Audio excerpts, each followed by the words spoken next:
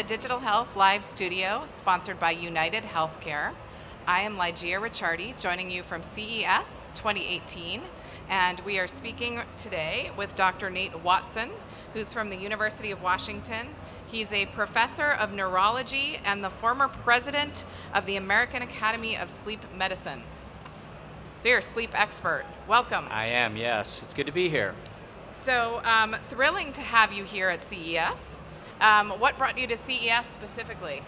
Well, I'm on the scientific advisory board of Sleep Score Labs. Okay. So I'm here in support of that effort. And we just had a really great forum where we talked about sleep health. Yep.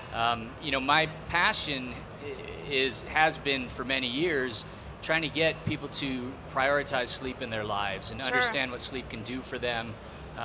Sleep deprivation is a public health epidemic in the country, and really it's just a matter of choice. So I want people to, you know, prioritize their sleep, maximize their sleep, and see how great they feel when they do that. So I have a question for you. Yeah. A bit of a personal question. I have 2 kids, and they go to school. I try to get them to bed early. They can't get to sleep super early, and I've got to wake them up really early to get to school.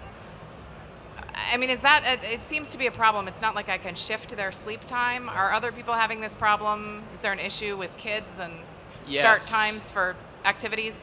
Absolutely. I mean, it's really a hot button issue right now is school start time. So we know that as children move through adolescence, they get a delayed sleep phase. So they are desirous of a later bedtime and a later wake time. We've seeing that.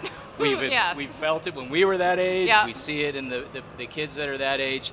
And but the problem is that middle and high school start times are so early that it forces these kids that can't really get to sleep until after 11 to have to wake up at 6 in the morning in order to make it to school on time. So really, you have this society that's building in sleep deprivation for our youth.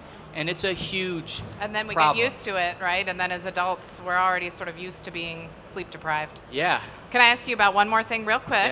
Yeah. Lucid dreaming. Yes. I've heard about it. Sounds fascinating. Yeah. Real quick, what is it? So lucid dreaming is basically the ability to know that you're dreaming within your dream.